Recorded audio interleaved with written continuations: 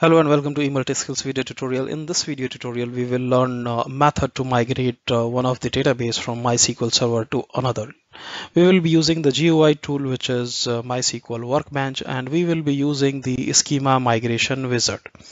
So the setup which I have is I have to migrate one of a very small database, which is in few MB from one Linux box to another. So my setup has this thing as I'm going to mention it. So I have two hosts, Linux2 and Linux3. The IP address of source server is 192.168.1.51. Operating system is Oracle Enterprise Linux 6.5. MySQL version is 8.0, and the target is 1.61. The hostname is Linux3. Operating system is Oracle Enterprise Linux 6.5. I have the MySQL Workbench, which is installed on my local system, which is a Windows system, and Linux2 and Linux3, they are installed on the virtual machine, and we are going to access them remotely. So in this demo, what we are going to do is to use the MySQL Workbench. Normally, when it is a local system, we use root, but it is the remote system, so root access through the root is not desired. It is not, recommended. So what we are going to use is we are going to create a temporary account which will have access to the server, and after this migration, we will be taking it off. We'll drop the users. So I'm already logged into my source server using MovaXterm, which is a GUI tool. This is my source server. If you can see 192.168.1.51, and this is my target server. Both are on Linux. So let us log into both the servers. So I'm logged into the source server using mysql-u-root-phi, and this is my target environment. So what we have to do is we have to create a user onto the source server whose name will be MySQL backup 51, and it should be able to log into my from my local system whose IP is 192.168.1.9. And let us create this user. This will have the privilege, so kind of a high privilege, so that it can do everything onto the source database server, and similarly we'll do it for the target database server. So this is a user which has created MySQL backup 51 onto the source database server, and it will be able to log in from 192.168.1.9. Now let's perform the same step on target database server. The user ID which we are going to create is MySQL backup 61, and it should be able to log in from my local system whose IP is 192.168.1.9, and it should have access on all the target databases. The user is created. Let us verify it. So you can see that MySQL backup 61 is created on the target environment, and it should be able to log in from this particular IP address, which is the IP address of my which is the IP address of my system, local system. Now let's connect using the MySQL server to using the MySQL Workbench. So this is my workbench, and I have already created the connection. Let us delete them, and I'll quickly show how to do this, although there is a tutorial which says how it works or can you create it. So I'm just going to click on MySQL connections and connection name. This is my source database IP server. Let's feed in the source database. Connection name will be host name. You can give anything, but I always prefer host name underscore user ID. And this is my user ID. Then it is asking for the host name. Host name is this one, 192.168.1.51. User ID onto the source system is MySQL backup 51, and then just say test connection, and it will prompt for the password. Let's keep the password handy, password at 123. Save password in the vault. Connection is successful. Just say OK. and this is fine.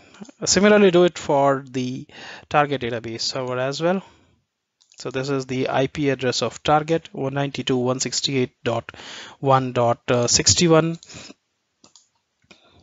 I'm going to create the connection. So connection name is hostname underscore user ID, and this is the user ID which we just created, MySQL backup 61. Just provide the username over here, then provide the IP address or the host name, then just say test connection. In the test connection, mention the password, and this is the password. Just say so connection is successful.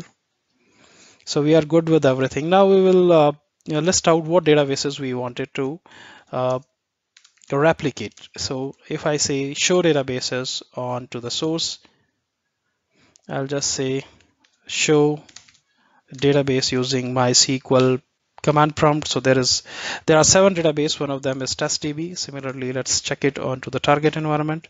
You can see there are 6 databases. Testdb is not existing. So using this wizard, we are going to replicate this database from source to the target environment. Go to databases tab, go to schema transfer wizard. The schema and the database, they are equivalent in MySQL server. You just click it and it will open a window.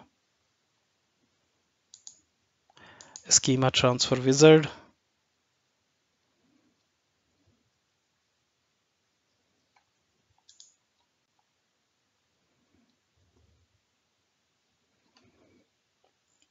Database schema transfer wizard.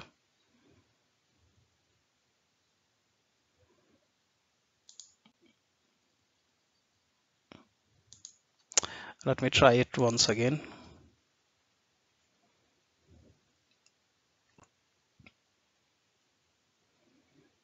Yes, I'm logged into the source database server.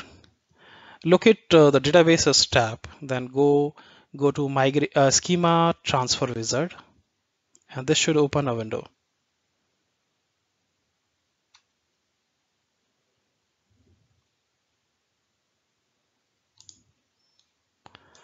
I'm not sure if there is any problem. Let me click it once again. I've closed all the windows related to MySQL Workbench, and I'm starting it afresh. Let's click to the connection which is made for the source database server. And under the database tab, just say schema transfer wizard. Okay, so welcome to the MySQL Workbench Schema Transfer Wizard. The MySQL Schema Transfer Wizard help you to move data from one older MySQL server to the latest MySQL. This is GA, which is General Availability version. It is meant for developer machines to get your working with the latest MySQL server quickly. The data is transferred on the fly and is not based on a consistent setup. A snapshot. This works well for local instances that are used for development purposes. Please note that you should not use this tool on production MySQL instances. Production databases require a more complex data migration scenario in most cases. So this is an overview of in what cases we do it. So you can see there are 2 choices over here, source connection and the target connection. So the source is my 192.168.1.51. Target is 192.168.1.61. Just say test connection and it will display that connection is succeeded. Just say next, and it will ask for the schema onto the source. So I just wanted to migrate testdb. Just say start copy, and it is very fast. It is not showing you so many options. It is just copy and paste everything from one server to another server. Not many functionality it has. So just say next and finish. This is done. Now let's go to the target database server and just say to show databases, and it should display you the test DB. So it is very fast as compared to other wizard, which is migration wizard, which is good for production environment. But if it is this test environment or development environment, you just go with this. It is not going to ask you for many things. It is just the source connection, target connection, and that's it. I hope this is going to help, and thanks for watching.